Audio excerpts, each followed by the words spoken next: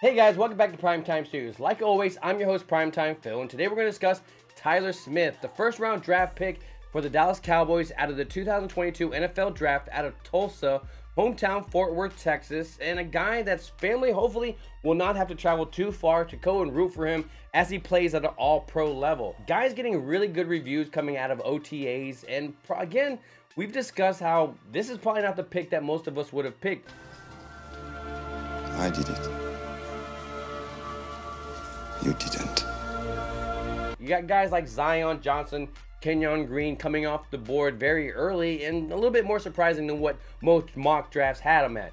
So as the linemen kind of fell off, you were kind of entitled to have to, at the back of the first round, to really start to pick guys that would have been second, third round picks to get your guys. But when you listen to what these guys were doing through the draft and seeing how they were picking people, they had their guys and they were going for it. So we get excited about Tyler Smith as he goes through OTAs and you're hearing word from guys like Micah Parsons that had to go against him, or even Dak Prescott comparing him to Ron Leary, a guy that was a very pushy offensive guard, and really a guy that once he left, that position was never really the same. So can you put a guy like Tyler Smith in there and hopefully he can kind of do his thing? Yes, the number 73 on his chest reminds you of a Larry Allen. So it all pointing to a great, prophecy in the sense of what this left guard can do. But the fact that this team, or in the sense of the Jason Garrett era, the Mike McCarthy era, and their whole flexing in different positions. So how much flexing do we really want this guy to do?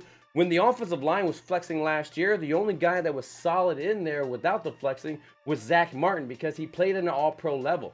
Now, was it because it's Zach Martin, or was it because it's at that right guard position and he just stayed there and he refused to leave and you didn't move him because he was your top guy? So he knew what he needed to do. He needed to stay at that one position and dominate that position. And that's what Tyler Smith needs to do for the left guard position. He doesn't need to switch over to the left tackle. Left tackle, you're shifting your feet, you're shuffling one way. And this team is all about, hey, right tackle that shifts this way against a defensive end that can get to a quarterback in 3 to 4 seconds with a swim move, spin move, knock your hands down type of move, punch in the face, punch in the gut. Gets to your quarterback real fast, but so switching that guy to the other side and making him shift another way, somehow this coaching staff doesn't believe there's any difference. It's just like switching cleats on your shoes. You can just unscrew it and put it back in and you should be able to play just as well. So this coaching staff is very frustrating when it comes to their whole flexing concept. But hey, you want your backups to be able to flex, and I concept that whole thing because you don't know who's going to go down except for Tyron Smith, and that's the position that you're seeing Tyron Smith go into because you don't know what's going to go in that left tackle position. You don't know what a guy like Matt Walesko or Josh Ball is capable of until you plug them in there, and you can leave a guy like Tyler Smith alone. So what's the benefits for Tyler Smith? He's a guy that's pushy. Now, I don't mean a bad type of pushy, your significant other where they're like, do I look fat in this dress? It's just not the same in that sense. It's a good pushy, a guy that's going to benefit this team, and you're going to watch this football having fun. So will he be able to kind of dominate that position that was undominated by Connor Williams? So Connor Williams, of course, was always in those holding penalties, but holding for his dear life, while Tyler Smith in college was more holding because he was big. He was just too big for the competition, didn't know where to put his hands. So coming out of OTAs, you're hearing he's putting his hands all inside. He's putting them in the right spots. He's taking on guys and honestly manhandling them or stonewalling them. You hear one rep that he went against Micah Parsons, was able to stop him. Congratulations.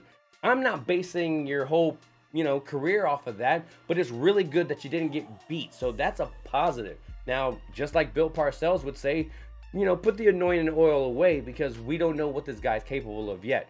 So on that very positive note, we're going to switch some segment here, and we're going to talk to a fellow YouTuber, and we go and do our stuff on Sundays with Mark. We did the draft together. A very knowledgeable guy that I love talking to about football. My boy Brian, the Souk Nazi. No soup for you! Primetime Phil, what's going on? It's going pretty good, Brian, man. First question we have to ask, because I think you are with us at a lot of Cowboys, is what did you first initially think? Did you even know a lot of stuff about Tyler Smith? I didn't know much about Tyler Smith going into the draft. What I do know, he's big man strong. He's very, very strong. Yeah, I would definitely agree with you on that one. Strength is definitely something that screams off the page when you watch his film. So I definitely will agree with you on that one. So give me an example of something that he's done that maybe other guys don't normally do, and give me some of his strengths. He only played 2 years of college. He actually played in 13 games, 11 starts. I would say his strengths are he's big, he's wide, and he's nasty. Sounds like someone I dated. Violent and powerful. Yeah, it definitely sounds like somebody I dated. So when do you say these traits come out the most? Especially at the point of attack. When he gets his hands on you, it's a wrap.